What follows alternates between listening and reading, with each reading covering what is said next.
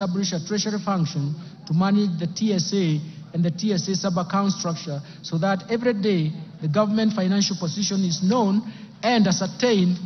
The migration of the TSA system commences on 1st July 2024.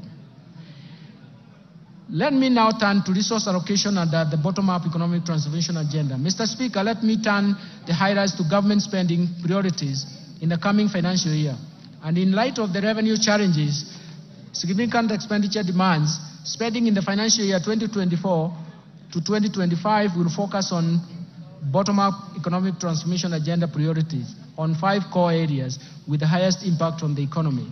The first one will be agricultural transformation and inclusive growth. Mr. Speaker, the government focus will be on agricultural transformation and inclusive growth through the value chains approach.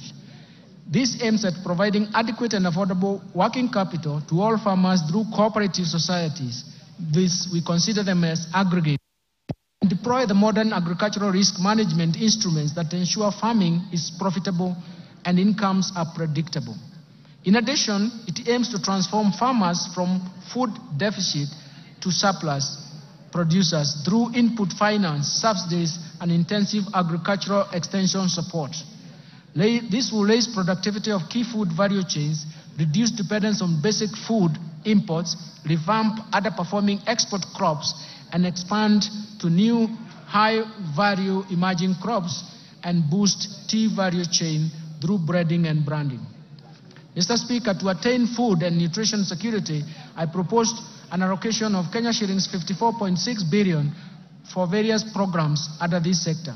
This includes Kenya shillings 10 billion for the fertilizer subsidy program, Kenya shillings 6.1 billion for the National Agricultural Value Chain Development Project, Kenya shillings 2.5 billion for the Enable Youth Program, Kenya shillings 2.4 billion for the Enable Youth and Women in Agriculture, Kenya shillings 747 million for small-scale irrigation value chain, irrigation and value addition project, Kenya shillings 642.5 million for the food security and crop diversification project. Mr. Speaker, to improve livestock production, I propose Kenya shillings 2.4 billion for de-risking, inclusive and value enhancement of pastoral economies program, Kenya shillings 1.5 billion for livestock value chain support project, Kenya shillings 1.5 billion for Kenya livestock commercialization program, Kenya shillings 192.5 million for the embryo transfer project. I have also proposed Kenya shillings 300 million for the development leather industrial park, Kenani. Mr. Speaker, to support the growth of the brew economy, I propose a total of Kenya shillings 11.3 billion to the brew economy and fisheries subsector.